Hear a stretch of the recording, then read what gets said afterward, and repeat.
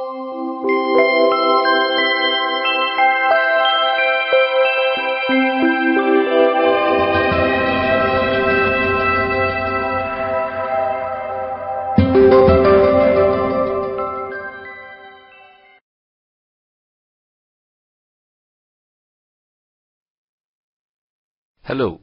welcome to this short video on using a plugin to use free Google Web Fonts in your WordPress blog.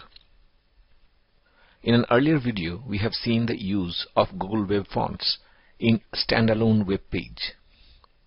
But if you have a WordPress blog, you can do it easily with the help of a suitable plugin. There are in fact many plugins for the Google Fonts, as you can see in this page. I am going to show WP Google Fonts in this video. This is the one I have installed in one of my websites. WP Google Fonts is a popular plugin. It has been downloaded nearly 324,000 times, and it has received 57 5-star ratings out of 75, with an overall rating of 4.4 out of 5. The author of the plugin updates it quite often, as new fonts are included in Google's repository. The latest update was just yesterday, January 7th. Okay, let's proceed to install the plugin. Here, in the WordPress dashboard of my blog, on the left, under Plugins, let me click Add New, and I come to the Install Plugins page. Next, let me search for the plugin WP Google Fonts. And here is the list of all plugins in the search result. At the top is this plugin WP Google Fonts. I already have this installed.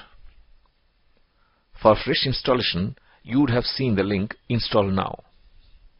After clicking the link, you would need to activate the plugin, and it will be ready for use. Again on the left, this time under Settings, let me click on Google Fonts. As I do that, the page Google Font Control Panel opens up. This is where you have to do all your font selections. There are 6 separate boxes where you can select the fonts you want. I have made 2 font selections, so let's see what are they. In the first selection, my choice is Ubuntu, which is only for the headline H1, and the font style is Normal 400. As you can see, you can assign the selected font to more elements here.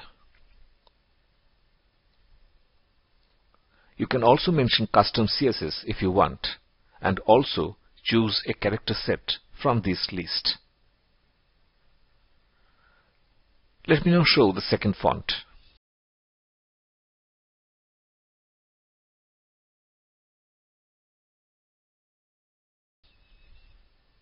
Here, as you can see, I have chosen Yanon Cafisaz for H3 tags, and I also have a custom CSS for the class PostMeta in the post body.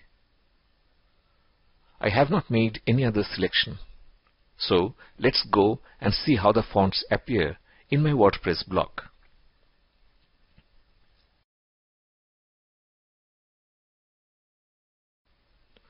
This is the headline H1, which shows the Ubuntu font, and the other H3 headlines, like the sidebar heading, have the font Yanon Cafisaz. The rest of the fonts remain unchanged as per the default design. In this case, the post body has the font Georgia. Okay, that's all for this video. Hope you could follow the steps I have described.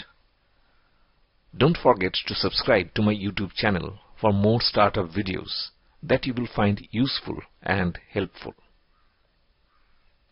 Thanks for watching this video.